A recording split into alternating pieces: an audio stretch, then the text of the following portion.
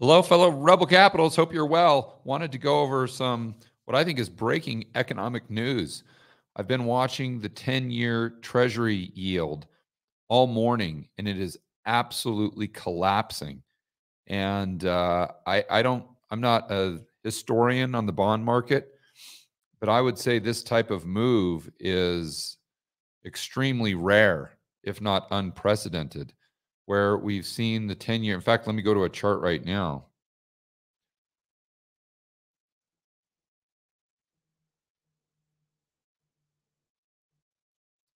Actually, now it's back up to 2.85%. It was down. It might have actually traded under 2.8%. I think it might have gotten down to 2.79, but it's just all over the place, incredibly volatile.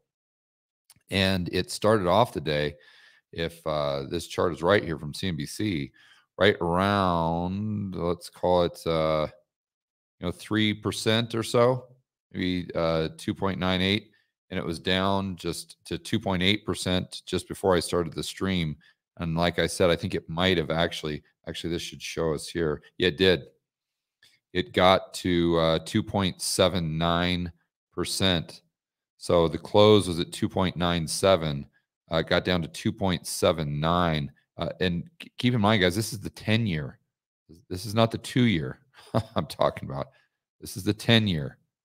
I mean, really shocking. This is, like I said in the title, this is screaming recession. I mean, let's just think about this. The Fed just raised rates 75 basis points from 75 to 150, 1.5%. And the 10-year, actually, let's just go to like a 3-month chart. So when the Fed did this, as you would expect, the 10-year increased as well because it brings up pretty much the entire curve. Now, it might bring up the front end to a greater degree as measured by basis points than the long end, but it usually brings up the whole curve.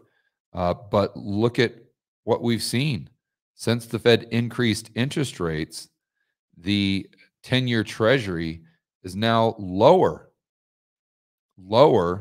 than it was not just prior to them raising rates by 75 basis points, but even going back like almost what here? This would be almost, let's see, 5, 6, so almost a month and a half here. We could go back and keep in mind the Fed increased rates about 2 weeks ago. So we go back even further, another 2 weeks, 3 weeks, and it's very close to where the 10-year trading, the 10-year Treasury is trading now in terms of yield. I mean, that's just as if the Fed didn't even raise rates, but the short end is still at 150, or at least Fed funds. Let's check out the 2-year. My guess is the 2-year went down, but it's probably flattening out, which it is. You got it. So the 2-year, that's a 1 year. Let's go to a 3-month here. So 2-year has had the same trajectory. I don't know why the number on the graph is always different. No, it's always kind of, now it changed. I guess this is kind of a lag on the graph, but I think this is real-time data. So this is 2.78. So wow. Okay, let's think about that, guys. So the low on the 2-year, 2.72 today. But I mean, it's basically 2.79, and the 10-year got to 2.79. I don't know how long ago. That was sometime within today's trading. So we're getting super, super, super close to another yield curve inversion. And right off the top of my head, I can't recall a time, I don't have this chart right in front of me, but I know it well, where the 2s and the 10s invert. You can take that back to 1950, but I don't know if there has ever been a time when the yield curve is inverted 3 times within that span of so the first inversion usually indicates a recession within 18 to 24 months. But usually you don't get another inversion within that 18-month window. But now, potentially, and I think we'll probably see it this week. If I was betting, I would bet money that we see another inversion of the curve again this week. So that would make it 3. That would make it 2 since the initial inversion, and but yet still within that 18-month window. Because you could say if it was longer than 18 months, then you could potentially say, oh well, that first inversion didn't mean anything.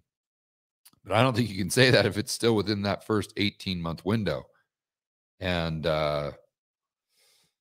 wow, this is really incredible stuff. So I wanted to do a quick video. Josh is, I think, running a marathon right now, believe it or not. And so as soon as I saw that and kind of processed it, I wanted to do a quick live stream to share the news with you guys. And I'll keep you posted throughout the rest of the morning and into the afternoon. So guys, definitely, if you've got the CNBC app on your phone, or if you don't, it might be a good idea to get it. Not that I'm a huge fan of CNBC, but they do have great charts, that's for sure. And really, really, really pay attention to what the 10-year is doing. Oh, also, now that I've got you guys on here, and yeah, Nick and the Fed, Dr. Gammon. You know what? That reminds me. I want to thank the guy who I don't know if you guys have seen this shirt. So someone made me a shirt to match my hat. So I thought that was really nice of them. So thank you. I think the gentleman was at Kenny's Limitless event, but I wanted to wear that to show you guys. Pretty cool. But anyway, I also want to point out, guys, that it's not just the bond market, the 10-year, that's screaming recession. It's also the commodities and gold and silver, which I'm super, super, super excited about, because I cannot wait to buy it at a lower price, a very low price. Hopefully it gets cheap. And I noticed today that GD, the ETF for the junior miners, what is it, JDXJ or something like that, that is almost down to where it was during the cerveza sickness.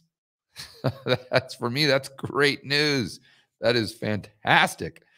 As someone who is bullish on gold and the gold miners long term, I said for the last few months, I think the gold miners could be a great speculation. So let's go back over to the CNBC homepage here. Let me do the screen share. There we go.